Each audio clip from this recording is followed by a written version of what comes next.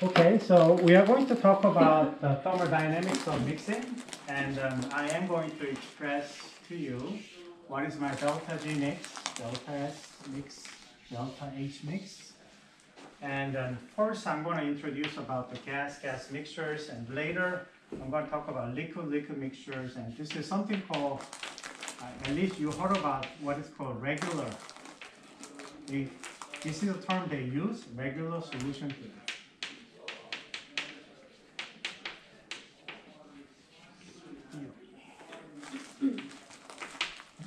And this one is essentially gas-gas mixtures is pretty simple to derive. One thing to actually, I can go and jump ahead. For ideal gas mixtures, ideal gas do not have any interactions. Okay? So if you have an ideal gas, the situation is you have an A in the one side and B in the other side. And you're going to remove the barriers, and you're going to make things miscible, A, B, and so on. And so before it was separated, and what is going to happen in terms of actually enthalpy of mixing. They don't have any interactions, so as far as they are concerned, they don't have any experience any interaction with the neighbors.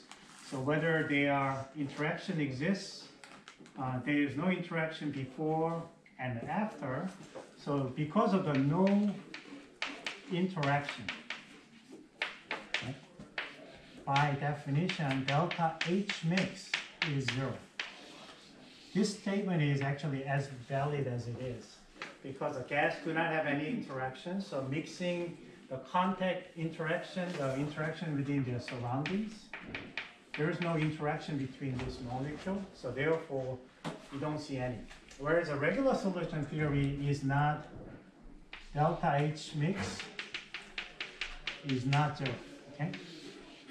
And that's what makes it complicated. Different people has attempted to kind of put some mathematical formula to describe the delta G mix and the delta H mix and delta S mix. So I am going to start with essentially A gas mixtures. Okay? So this one is, I anticipate already that they are not so, there's no interaction involved. So in the beginning, I have a little, like a little valve, but in this side, everything is an A. The other side is everything is a B.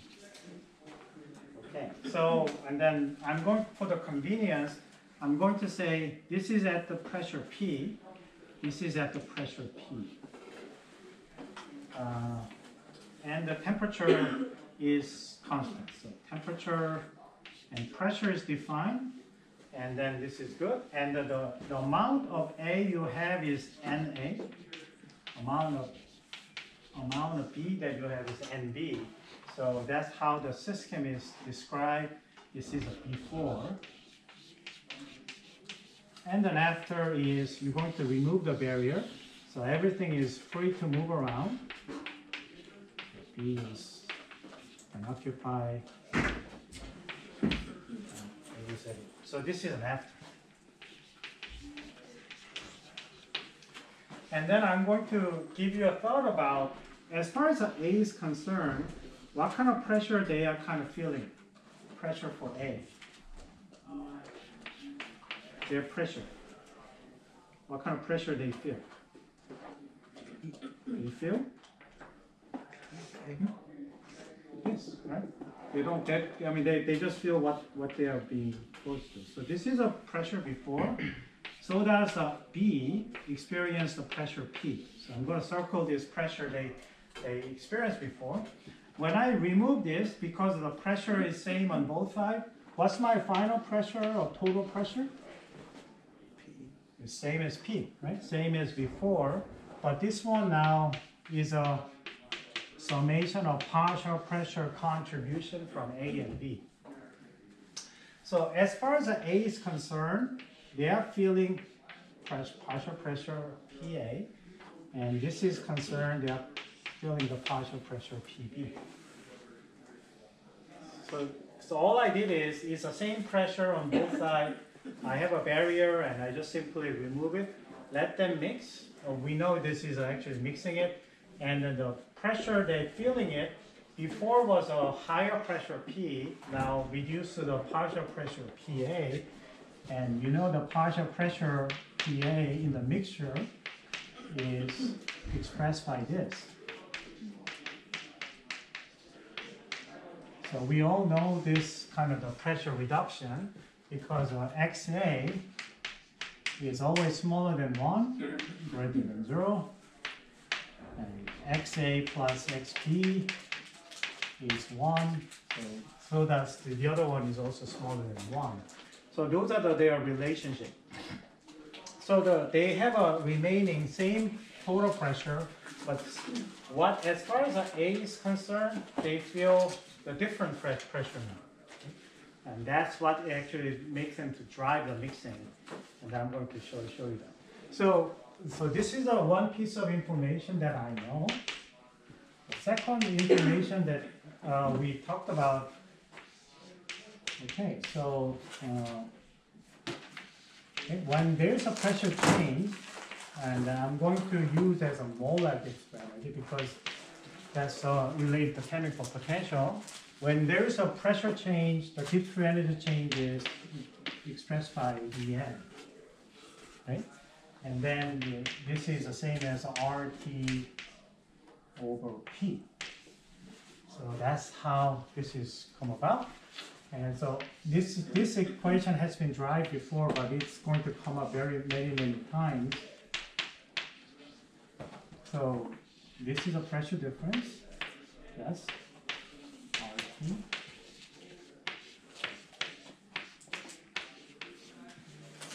So if you do the separation of variable, this one goes to the other side. 1 over P dP is a natural log P, so that this is an equation that we come about. And so we can use it, change it to the chemical potential, so which is chemical potential at pressure P naught. That's RT chemical potential P over T. So that's essentially when you are changing the pressure from P naught to P, pressure change.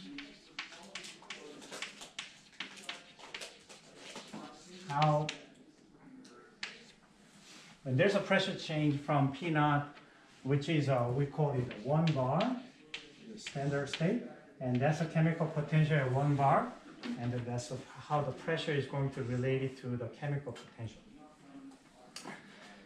So I am going to use this relationship to talk about the chemical potential change before and after. So let's talk about it. So okay, number 3. So this is a gas mixing.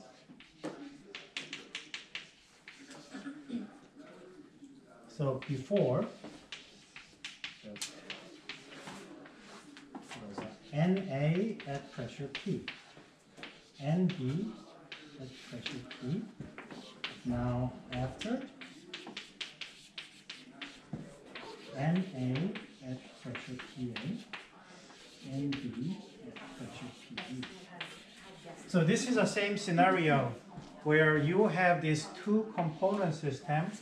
Each one of them has contributed to the chemical potential. Their pressure was P. Now they are changing to partial pressure of PA. That's the relationship. So initial Gibbs free energy. So this is an initial. So you have a number A, number of moles, okay, times. What do you want to add it up? Chemical potential of an A, right?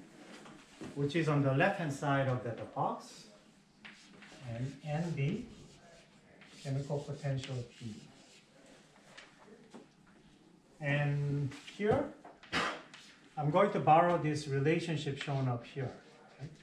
So this is as NA times mu A standard plus RT ln P naught over P. Same thing here, NB mu A mu B naught plus RT ln P over P naught. So that's a before, and now this is changed into G final, which is mu A, same thing, mu NA mu A NB mu B. Right? So it's the same argument, but now what is different now is the final pressure that in this final stage is now PA, and this is PB. Nothing really changed other than that. So NA, you start to get used to writing this equation now. Pressure, as far as A is concerned, this is a pressure they are feeling it, compared to their standard pressure, which is 1 bar. NB, UB.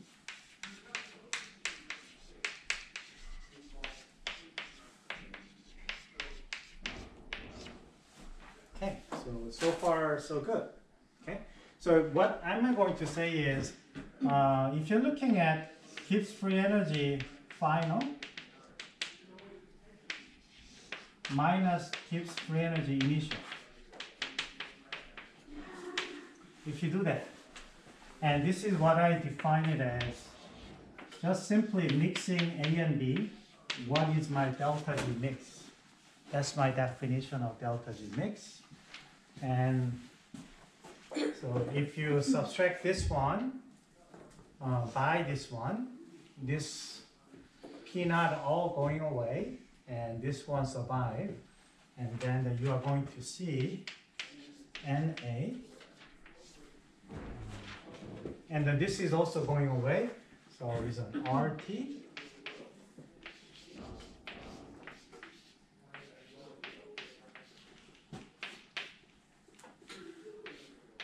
NB, RT.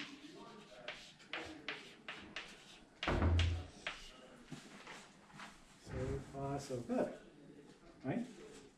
So that's a kind of the midway form that I can have. So how do we describe this mixture? And the thing that they want to do is the composition of XA, and I can relate that the partial pressure over total pressure in terms of gas composition. Do you see that? Do you see this, right? So how can I change that to save my time? This one is? That's right. And what is this? XP. Yeah. This is an XA. XP. Okay. So I took care of that. So this is cool. This is nice.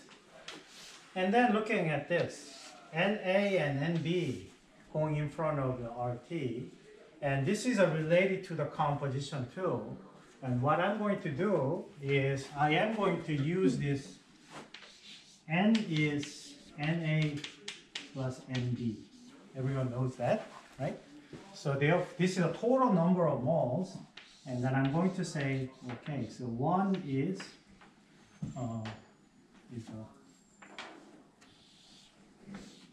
N, NA plus NB. That's what I call XA plus XB.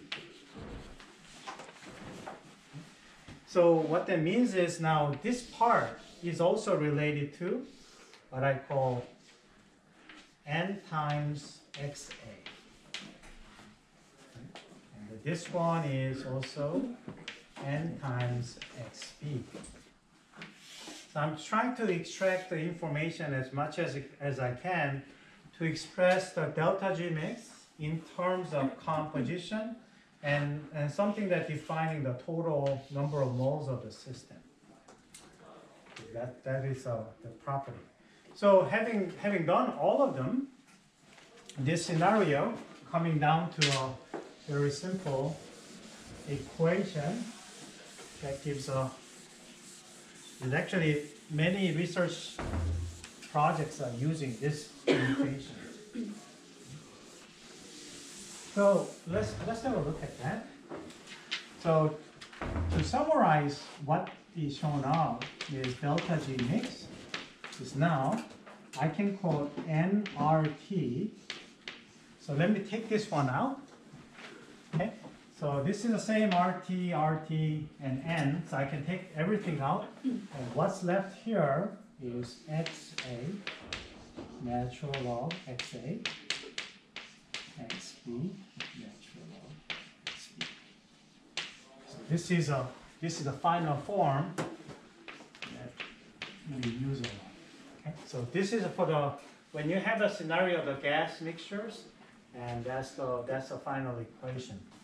The form that I also like is delta G mix over nRT. If you do that, what it means is this is a Gibbs free energy, molar Gibbs free energy divided by some sort of the energy term, and this is left with something that very simple to remember. So this is an equation that works really well. Okay.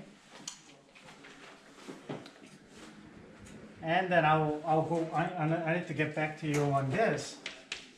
XA is smaller than 1, bigger than 1. Right? You remember when you do when I plot x versus natural log x, you know how does it look? When x is 1, what's the value? 0. 0. So that's the number. And so therefore this graph looks like this. Right? So this term, each term contains a natural log of compositional in terms of mole fraction. This is all ended up being we're talking about here, which is negative numbers. Right? So therefore this is a negative. This is a negative.